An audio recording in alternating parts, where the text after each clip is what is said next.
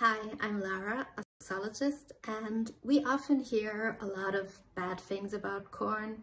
We hear some good things too, but we hear a lot of bad things. And one aspect that not many people talk about, and I want to talk about, is that not only watching corn makes you always want to watch more crazy, more arousing, more exciting things. So that's one of the typical aspects, but also when you watch corn, you usually are focused on your phone, the video you're seeing on the corn.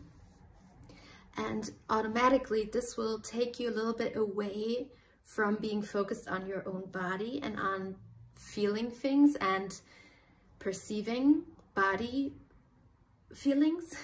And so that's like one of the main problems, is that your focus is not on yourself and what you're experiencing, but on the video and what you're seeing. And this just basically takes you away from your experience in your body. And if you think about other situations, like when you are having sex with someone, it's important to be in the moment, to experience things in your body. And if you haven't practiced it, it will be very difficult to do so.